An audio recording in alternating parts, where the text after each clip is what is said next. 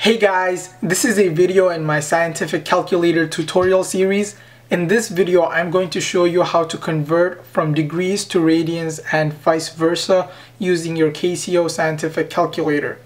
The model I have here is a Casio Fx-300 MS, but this should be applicable to similar model calculators. Without further ado, let's get to it.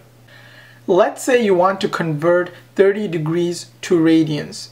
Since you want your end answer to be in radians, you have to be in radian mode. Press the mode button twice until you arrive at this screen. Radian is 2, so we're going to press 2 on the number pad, and now we're in radian mode. Next, what we're going to do is type in 30, so 30, and afterwards we're going to press the shift button and we're going to press the answers button that has DRG labeled on top, and this screen comes up. D is for degrees and R is for radians.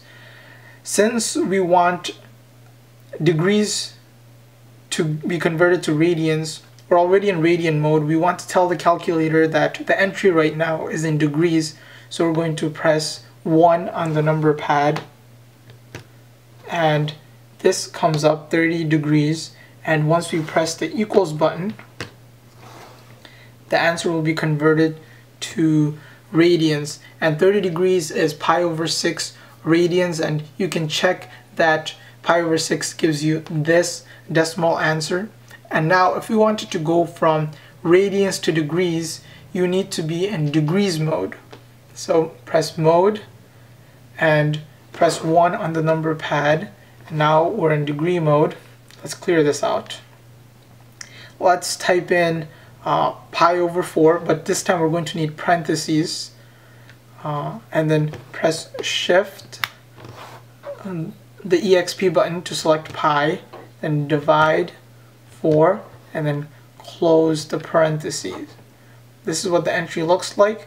Now press shift and then this answer button, and now we want to tell the calculator that our entry is in radians, so we're going to press 2 on the number pad.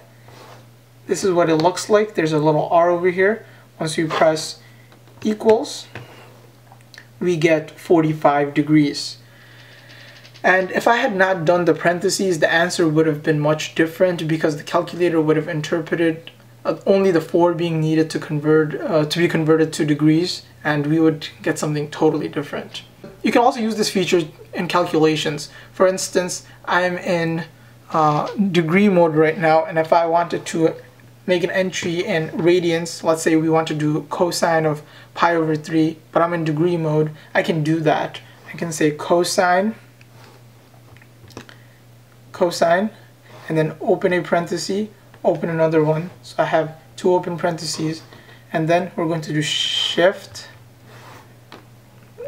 exp to select pi divided by 3, so we're doing cosine of pi over 3, then close one of the parentheses, and then shift and then the answer button, and we want to tell the calculator that the entry is in radians, so we're going to press 2 on the number pad. This is what it looks like, and we're going to close off the second parenthesis as well.